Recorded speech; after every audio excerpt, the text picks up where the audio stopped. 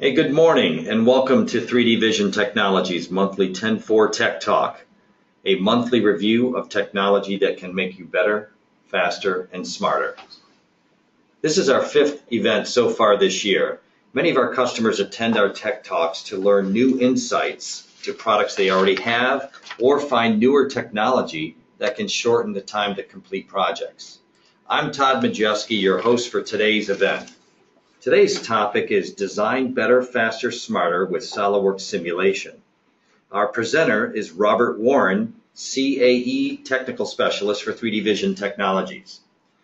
Robert, you're also an elite application engineer, isn't that correct? Yes, you're correct, Todd, and that's actually the highest certification that SolidWorks offers worldwide. Robert, you have worked with 3D Vision for over 8 years, and prior to that, you were working at a manufacturing company in Northeast Ohio using simulation tools as part of your design process. Can you tell us a little more on this? Yes, so one of my positions was an analysis and design engineer for a transportation company. Through using simulation on a daily basis, I was able to reduce the weight out of a trailer, roughly 300 pounds. And while doing this, I was able to maintain the structural integrity with simulation. What this did was offer the customer a trailer that could haul more product, as well as it saved the company tens of thousands of dollars over the course of the year. That's fantastic.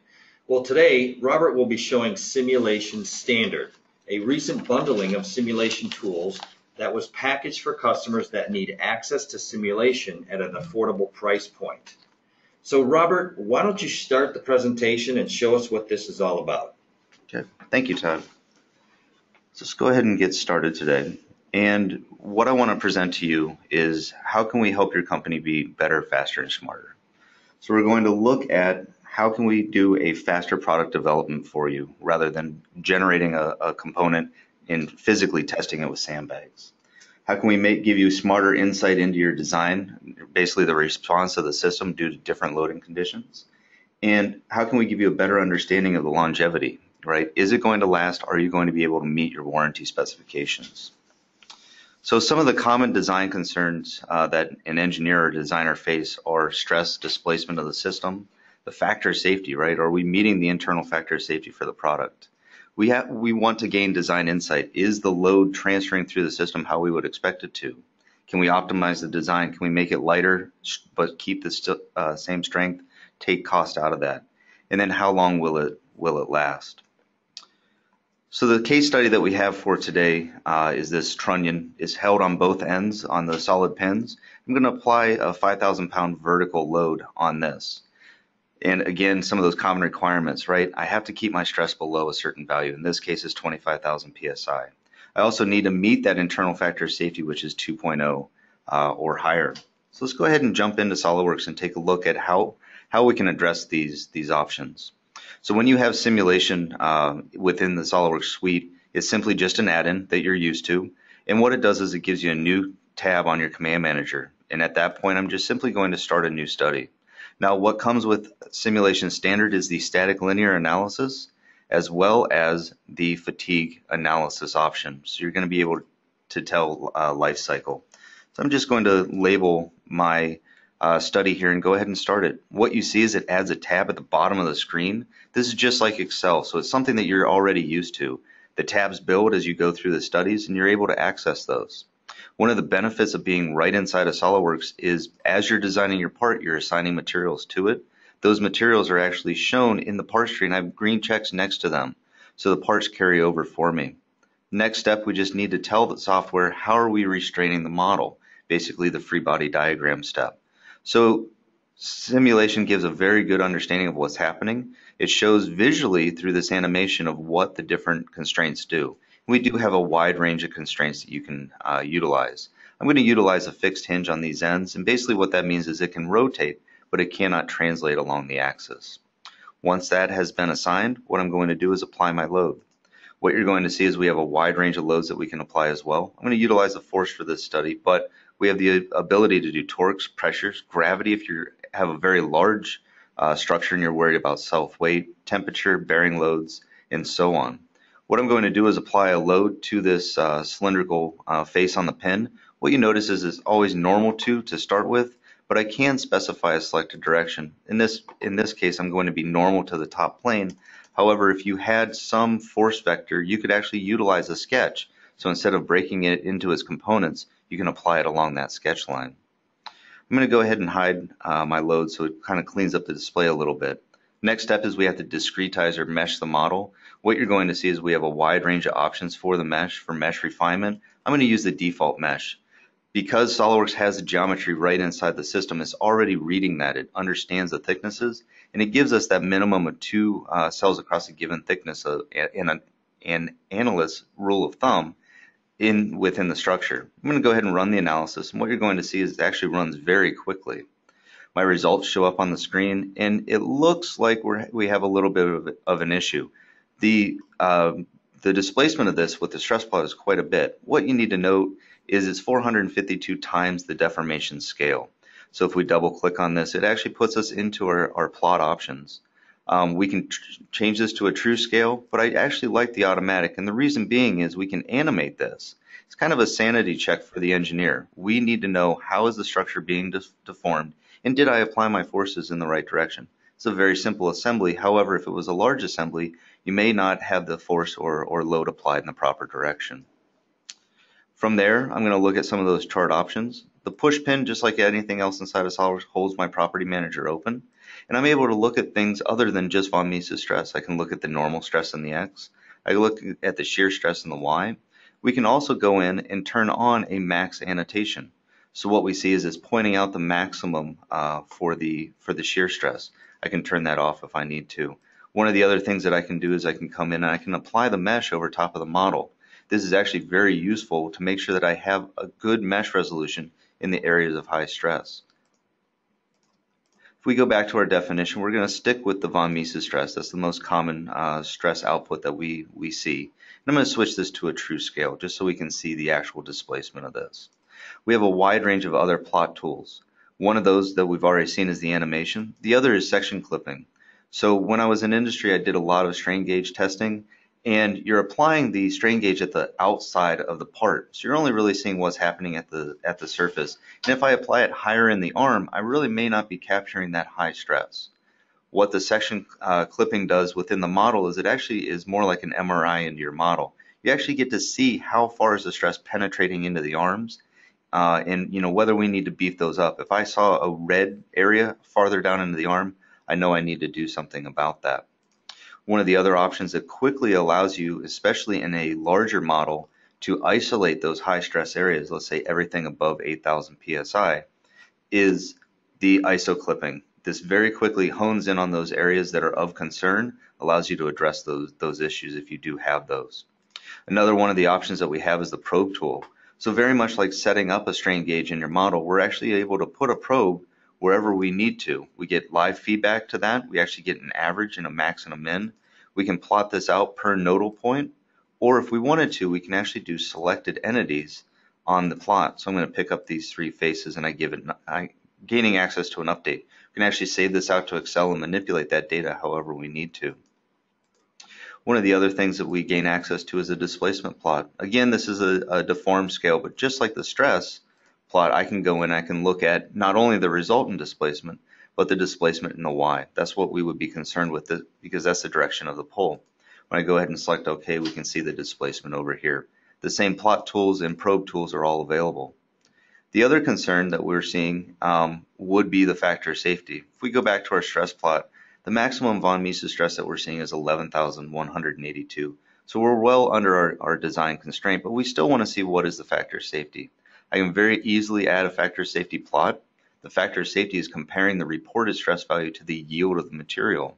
And what we see here is a 3.2. That's my lowest factor of safety. So we're well above the 2 value that we were requiring. So if we go back to our presentation here, what did we see? The requirements was a stress of 25,000 psi to keep below that. We saw the stress in the main arms of the system, and we saw that we kept the stress well below that at 11,000 psi. We also met that factor safety requirement. So we're going to go ahead and open up a poll question here. And so currently, how does your company test and validate their designs? Do you utilize physical testing? Do you outsource finite element analysis currently?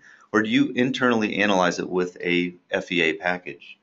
All three of these options are very valid, and they all have a place in the design cycle.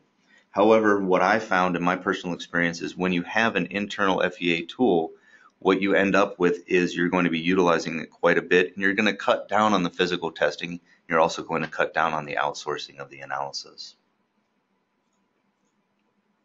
So the results of the test do not surprise me. A lot of the companies that I work with did a lot of physical testing.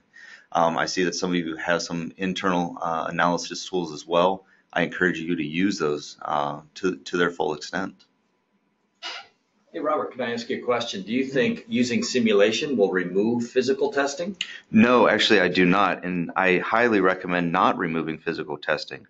What simulation allows you to do, and where I've used it, is I had maybe 6, 7 designs that were proposed. I used the FEA to narrow down the design that I wanted to stick with, maybe 2 of those, and then we did physical testing on the prototypes of that design. So it doesn't remove it, but it's a tool to get you to less physical testing. Got it. Thank you. So we also have a giveaway with the webinar as well. This giveaway is a white paper from SolidWorks, and it talks about how to solve complex simulation problems with the simulation software. If you have any questions, please enter those in the question dialog box of the webinar. I will answer those questions at the end of the presentation. So what we want to do next is we want to look at reducing weight out of this design. So again, we're going to keep those same static study goals, 25,000 psi. We need to maintain a factor safety of 2. And the weight on this is 36 pounds. If we were lifting this to put it in place on the machine, that's quite a bit of mass to actually move. It's also a lot of shipping weight as well, so the cost of the shipping is going to go up. So how can we take that out of the design? So before we even move into a new study, what I'm going to do is I'm going to look at one additional plot that we haven't looked at so far, and that's the design insight plot. The nice bit or the nice feature of this design insight plot is it actually shows where the design is actually absorbing the energy from the force into the structure. And what we see here is anything that is clear is where we technically could remove weight. We could remove it out of the arm. We definitely can remove it out of these solid pins at the end. Initially I thought that those were going to receive a lot of the load. They're not. So that's where we're going to take the weight out of. Anything that is in blue is actually an area that is absorbing that load. When I select OK, we actually see that this plot stays on the screen. So we would be able to go into the SolidWorks assembly, because we're inside of SolidWorks, and just do an assembly cut to cut away that material and then simply retest it. For this example, I actually have a configuration that's already set up. So instead of starting a new study and going through that setup process, which is still fairly quick and easy, I'm going to duplicate my study. And what I'm able to do is actually switch to a configuration that's already set up, that is WR for weight reduction. So I'm going to simply rename my study, and what you're going to see is that setup, whether it's simple or complex, is automatically transferred into the new study. So my materials carry over for my parts, all my contacts carry over, my fixed hinge restraint, my load. The one thing that does come up is it is requiring me to remesh, and you see that warning or that message here. I'm going to simply create the mesh again. We're going to discretize the model. SolidWorks again does a very good job of that, and then we're going to run the analysis. So what we're going to see is it runs again very fast. Our stress went up just a little bit by removing that amount of mass, but we're still at 11,200 psi.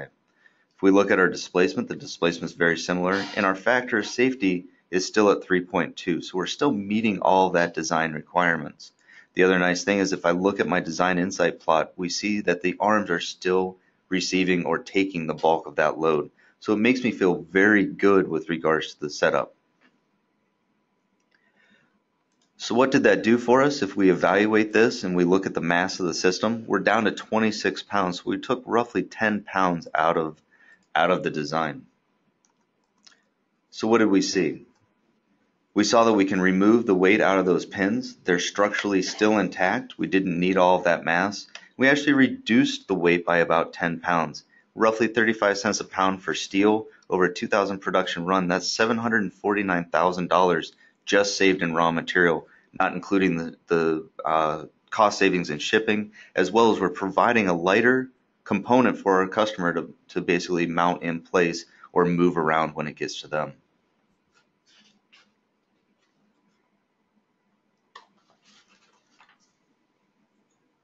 So we're going to go ahead and look at another poll here. So if you currently do physical testing for your validation, how long does that testing take you? Is it less than a day, 1 to 3 days, 3 days to a week, or longer than a week?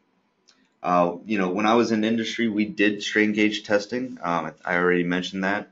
And what I found was it was a very long process. Not only did you have to make the prototype, but you had to then do the testing. Is the strain gauge in the right location? So you moved it over an inch, ran it again, move it over another inch, and ran it again.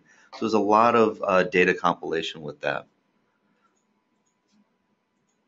So what we see here is what I would expect to see and what I experienced. Some of you are less than a day, which is actually really good. Others are longer than a week, and the majority of you are. So to reduce on that, if you can incorporate simulation, you're going from multiple prototypes in that long physical testing down to a very short time frame for that. We also have another giveaway. Go ahead and grab this one up as well. This is actually a blog from 3D Vision, and it talks about divergence and convergence in your simulation results. So if you do have a finite element analysis package now, or you're looking at getting it, this is a very good resource that explains some of the different meshing criteria and how you know you have a good result at the end of the day.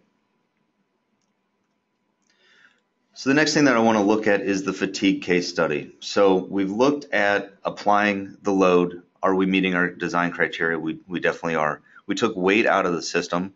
We still are meeting our design criteria. However, we want to make sure that this is going to last. We don't want to put a product out there that's only going to last for 10 uses and then it falls apart. It's not good for anybody. So we want to make sure that this survives at least 500,000 cycles. And we're actually going to fully reverse the load. So just in case the customer is using this in a different application than what we specified it for. The fatigue study is set up very similar to the static study. What you're going to see is the additional components that we have to add is a stress to number of cycles curve. This one was derived based on the ASME steel curves derivation from the elastic modulus. The lower the stress, the higher the number of cycles. The higher the stress, the lower number of cycles that it can receive. One of the benefits of simulations fatigue testing is you can do multiple loading criteria. So let's say not only are we pulling upwards on this, but we're also adding a lateral and a side load. And you can do different cycles for each one of those. The other difference between the static study is we're basically linking to an event. So I'm linking to my 5,000 pound load study. I'm giving it 500,000 cycles, and I'm telling it the software that it's going to be a fully reversed load. So 5,000 pounds up and 5,000 pounds down. The other option that we have in here is a scale factor. That scale factor is very important. It's a cumulative scale factor that takes into account certain things like corrosion. So this is sitting outside, takes into account rusting, oxidation, different items like that that are not fully accounted for otherwise. From there, what we're going to do is run the study. Because we already solved the static study, the fatigue study runs very, very quickly.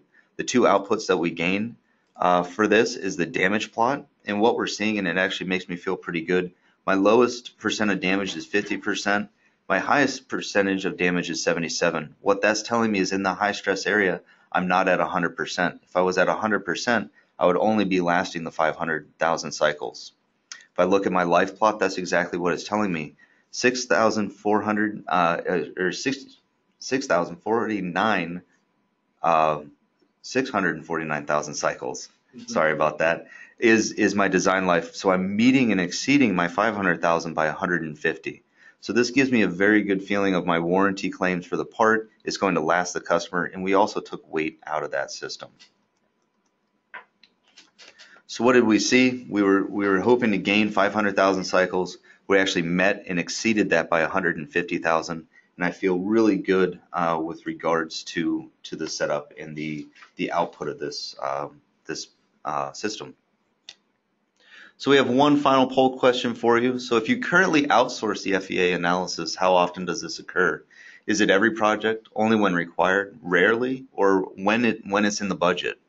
So from being in industry, what I've found is we did outsource finite element analysis as well, and it usually was when it was in the budget, or we rarely did it. We usually did the when in doubt, make it stout. We added more material into the design. We made it a little bit heavier. But what we see with simulation is you can actually take that out, be confident in your design, and move forward without having to use those outside resources. So what we're seeing is only when required and rarely, which seems to meet what I've seen from our customers in the industry that I've been in. So what I want to look at here is just the SolidWorks Simulation Suite, the offering of our finite element analysis product. What you see on the left-hand side, the simulation, the linear static, and the simulation standard, that is what we showed today. So the fatigue analysis and the manual kind of reduction of weight. Also included in that package is our motion package. It's rigid body motion, so this is kinematics and dynamics.